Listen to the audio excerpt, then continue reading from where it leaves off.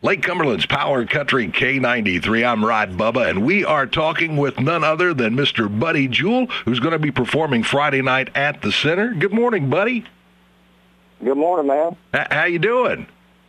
I'm doing all right. It's a little chilly down here in Nashville this morning, but otherwise I'm doing good. Yeah, it's a little chilly up here, too. I was looking back at photos we've got, and last time you were here, you were touring with Trace Adkins, and at that time, I didn't have a girlfriend, and now I've got a wife and 3 kids, so I don't let any grass grow under my feet. Oh, well, I thought you were saying me and Trace have that effect on women. Well, if that's what it took, thank you very much. Yeah, I'm sure I had a lot to do with that.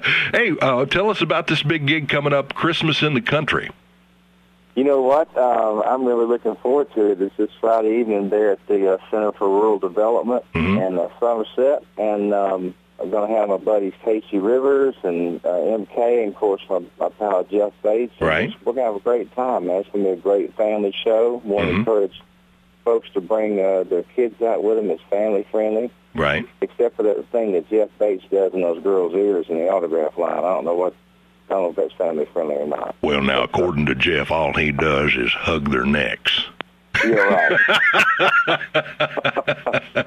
Oh, we are so looking forward to the show. And the one thing I wanted to pass along to you, buddy, I figured if I ever got a chance to talk to you again, I'd let you know of all the other country artists that we come in contact with, especially the older and more established folks.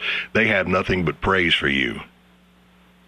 Oh, man, I don't know how you're channeling Minnie Pearl, but keep it up. Appreciate it. No, seriously, they all say that you were the hardest working guy on Music Row, and they were so glad to see you break out and make it, and that speaks a lot.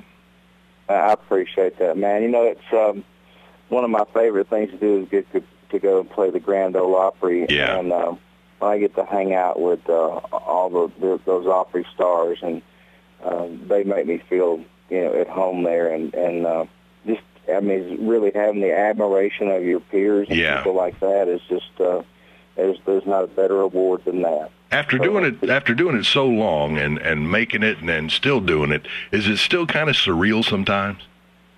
It is.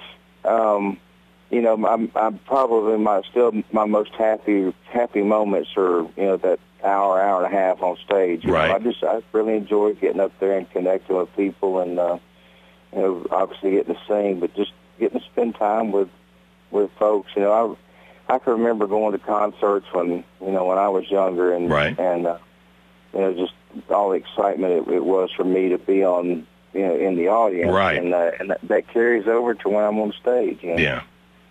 That's awesome. Well, we appreciate your time, buddy. Go back to sleep or whatever you were doing. I'm counting donuts. There you go. Take them down one at a time. Brother, thank you, and we will see you Friday night. All right, brother. Thank y'all for having me on. Okay, buddy. We'll see you. All right. Bye-bye.